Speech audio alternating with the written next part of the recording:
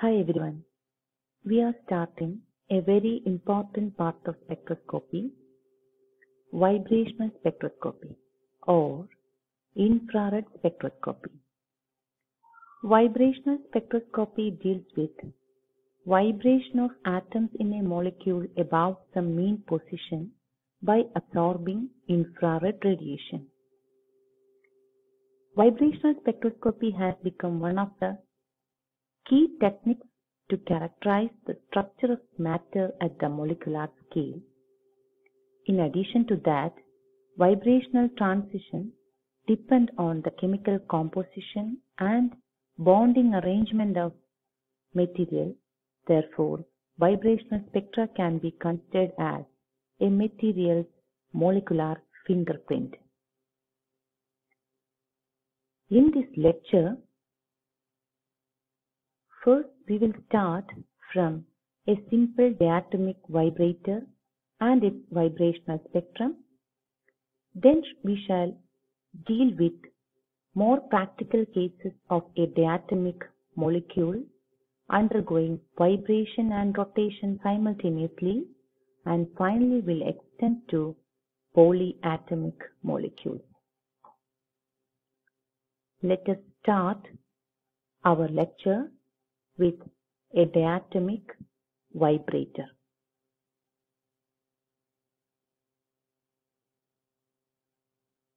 A diatomic vibrating molecule can be considered as a simple harmonic oscillator model. What is a simple harmonic oscillator?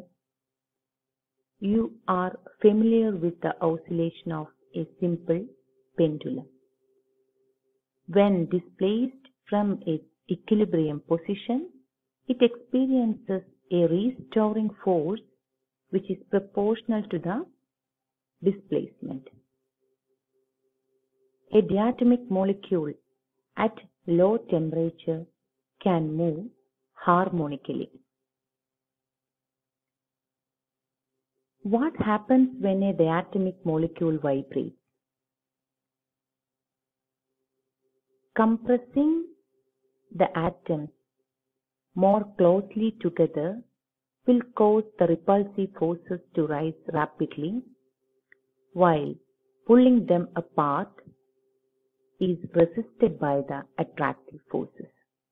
That is, any attempt to distort the bond length, that is, its mean internuclear distance at which the molecule is very stable, leads to increasing energy.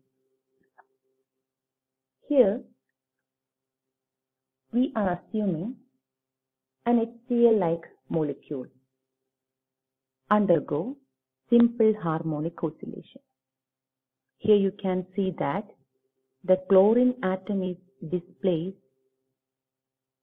in a lesser amount compared to hydrogen, as chlorine is massive compared to hydrogen. Hence, for simplicity, we are assuming that we are fixing the chlorine atom in the axis. As it is displacing in a lesser amount, it is assumed to be fixed in the axis, and we are stretching and compressing the hydrogen atom from its mean position, that is its stable bond length. Here, stretching and compressing the atom may lead to increase in the energy, and we can consider this energy distribution like a parabola. That is, if we are plotting energy versus internuclear distance, we will get a parabola for simple harmonic oscillator model vibrations. That is, if we are stretching the hydrogen atom from its mean internuclear distance REQ, equilibrium internuclear distance. The stretching of atom leads to increase in the energy level in this way, and the compression leads to increase in the energy level, because in the energy in this way. Here it compressing much more extent, and will the energy and its energy level, its energy increases like a parabola.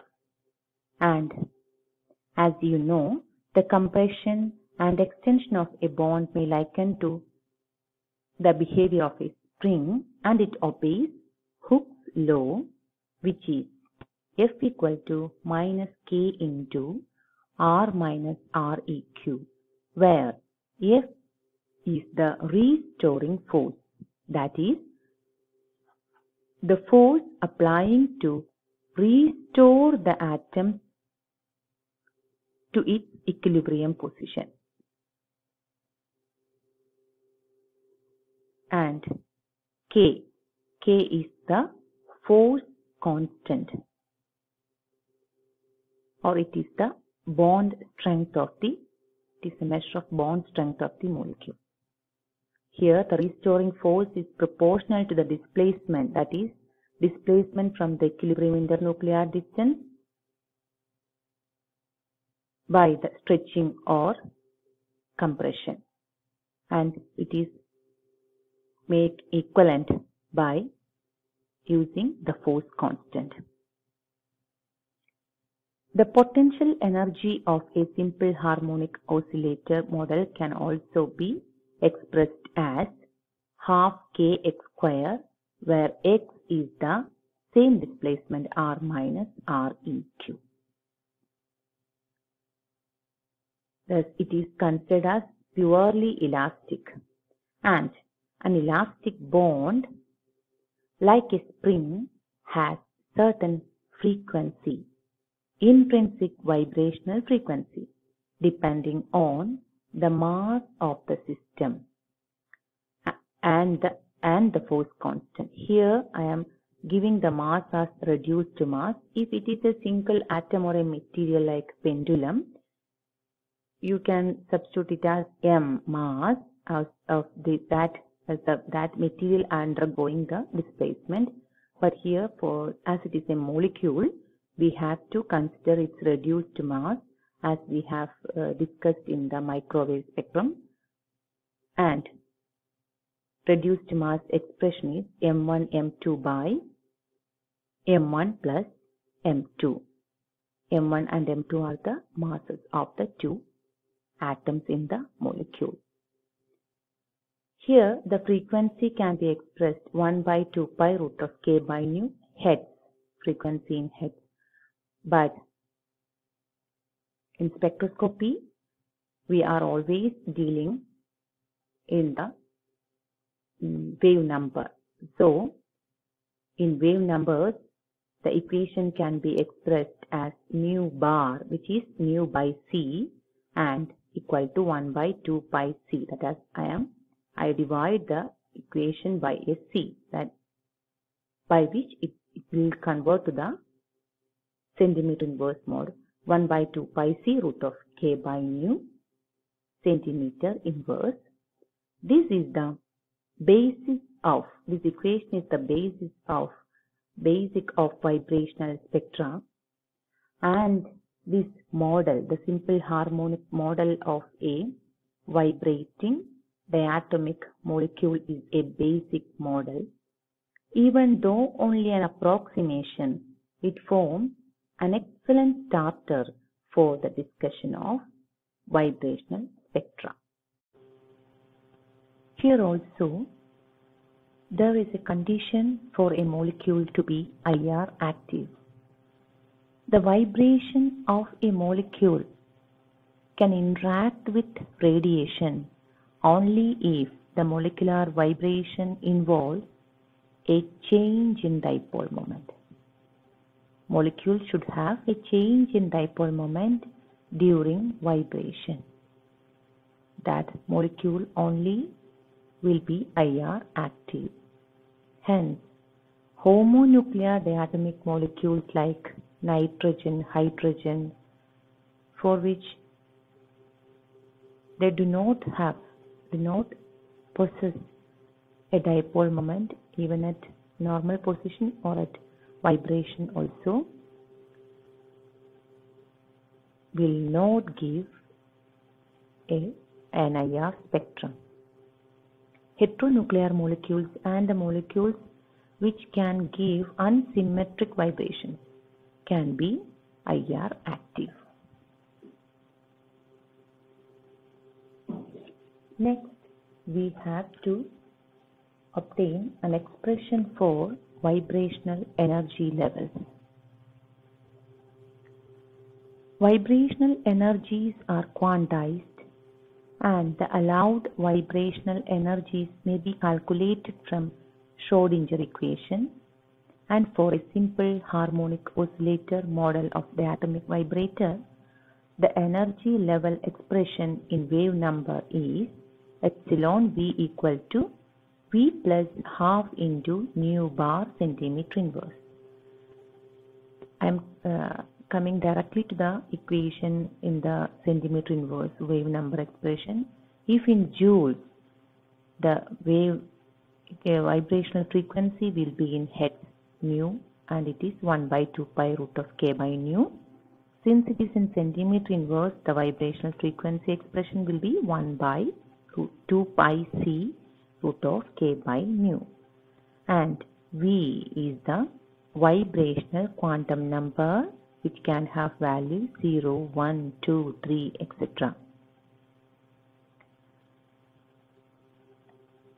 Then we can come to different energy levels of a diatomic rotator by putting values for the vibrational quantum number. When we are giving 0 to the energy expression, that is epsilon 0 will become 0 plus half nu bar centimeter inverse, and we will get an expression of half nu bar centimeter inverse. These indicate that the diatomic molecule can never have zero vibrational energy, which is the basic difference between wave mechanical and the classical approach to molecular vibration. And this ground state energy is known as the 0 point energy of the molecule. As we become 1, we will get 1 plus half into nu bar, which is 3 by 2 nu bar. For the second energy level, it will be 5 by 2 nu bar. Third energy level, what will be the value? 3 plus half into nu bar, which is 7 by 2 nu bar. For the fourth energy level, it will be 9 by 2 nu bar, etc. Further, Schrödinger equation gives a simple selection rule for the vibrational transition, and it is delta V equal to plus or minus 1. If plus 1, the transition from lower to the higher level, E0 to E1, E1 to E2, etc., which will give absorption spectrum, and it is minus 1 will be 1 to 0, 2 to 1, and will be the emission spectrum. Here we are recording the absorption spectrum, and for the transition from E0 to E1, what will be the difference in energy? Delta E will be 3 by 2 nu bar minus 1 by 2 nu bar, which is nu bar centimeter inverse. And for the next transition, what will be the value? 5 by 2 minus 3 by 2, which is 1. Also the nu bar. Next is also nu bar. That is, the change in energy delta E becomes nu bar centimeter inverse for every transition. So the vibrational levels are equally spaced, and all the transitions give rise to same energy change. Also, since the difference between energy level expressed in centimeter inverse, it gives directly the wave number of the spectral line. The energy difference directly gives the wave number or frequency. When we divide the wave number by C, we'll get the, multiply by C, we'll get the frequency. That is, it gives directly the wave number or frequency of the line absorbed or emitted. Again, one more inference from this is that the vibrating molecule will only absorb the radiation of its own vibrational frequency at any energy level, which is proportional to the bond strength of the molecule and the mass of the molecular system. Next is the absorption spectrum. It usually only have a single line, since all the transitions give the same frequency or wave number. It will give a single line,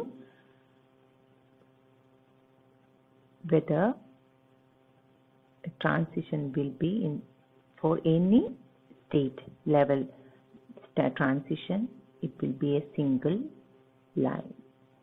The absorption spectrum will give a single line, which is the nu bar, proportional to the bond strength and mass of the molecule, reduced mass of the molecule.